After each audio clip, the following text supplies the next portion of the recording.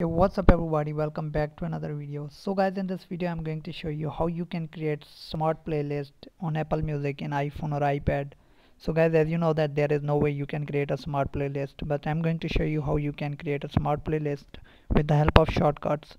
So let's get start the video without wasting any time. So first of all guys, open your iPhone shortcut or iPad shortcut, then click on plus icon. Now name the playlist. So I'm going to name it smart playlist. Then click on done button guys. After you have done with the name, now click on done. So now search for the music, then click on find music. Now click on find music as you can see in the media. Now click on sort by. Now just select the play count. Now click on order, then click on biggest first.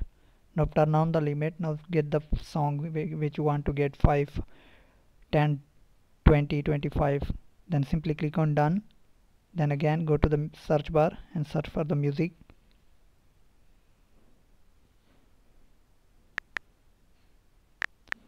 Now click on create playlist. Now click on playlist name. Then select ASCII time. Now guys, simply click on done. Now whenever you run the shortcut, it will ask for you the playlist name. So this is how you can create the smart playlist on your iPhone for the Apple Music. So I hope this video helps you guys. If you have any problem, let me know in the comment. And thanks for watching guys. See you in the next video.